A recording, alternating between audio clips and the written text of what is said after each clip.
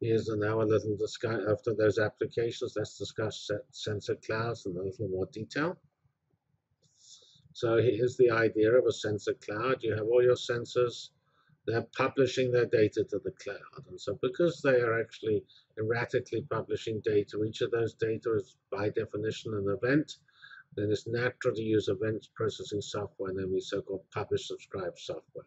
So the basic idea of the architectures we have for this type of problem is a network of distributed publish subscribe brokers, which then gather where sensors publish the data to the brokers, and then the filters, the transforms, the transformation agents are going to take the data from sensors and turn it into information and knowledge. They subscribe to the sensor data they want, and then they produce refined data, which is then notified back to either desktop clients or to particular applications and so on. And this I should point out, this is naturally collaborative, because once you've centralized all these sensors in the cloud, we can actually be notified all sorts of different applications, so you can get natural sharing of this data.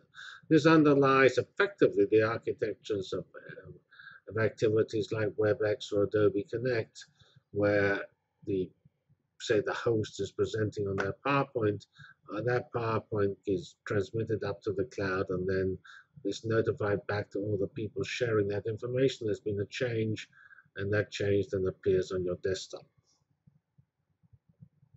Here's that architecture in a little more detail. We originally used some software we wrote ourselves called Narada Broking to do the publish subscribe. Now we use well-known open source software like ActiveMQ or Netty to support this idea. When we did Narada Broking, these were in early days, and we used the fact that we wrote our own software to support particular protocols, such as those needed to do audio-video conferencing and provide the optimized support. So as well as the distributed broker with doing the control, we also have the data effectively being done separately. And this is an important idea when you do these web services. You make certain that you send the data to something which has the bandwidth to process it. And you can usefully separate control and data services. You also need to be able to do a lot of management. You need to know how many sensors you have, what their properties are, and provide a nice interface so people can probe the system and see which sensors they want. Here's some old examples we did with a company, Mbps, where we have multiple Lego robots with various sensors on those robots, and then including the RFID and the GPS. Those will all sent back to the cloud and plotted out as you can see here, and then use the GPS to locate this the position of these sensors. These particular things are from Hong Kong, which is what you see the location as it.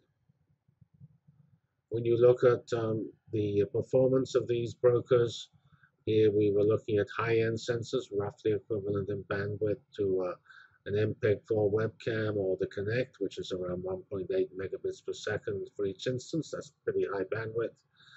Then here was as you looked at the number of clients, we had the sensors hosted on OpenStack using virtual machines. And you can see that basically the latency is relatively small, till around 150 clients when it gets a little out of hand. So you can, if these very high bandwidth clients, you can put 100 on a broker. That doesn't mean you can only have 100 sensors. It just means a single broker can only handle 100 sensors. All of these publish subscribe systems allow you to use multiple brokers, and they establish the appropriate management to allow the brokers to coordinate with each other.